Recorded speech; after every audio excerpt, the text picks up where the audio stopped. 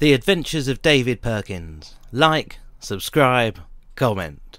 Hello and welcome to the Adventures of David Perkins. This time I'm walking around Penrith Castle in the county of Cumbria in England. In 1396, Ralph Neville was granted the manor of Penrith and soon after built a castle on the land. As Warden of the West March, Neville was responsible for the defence of the area against Scottish incursions.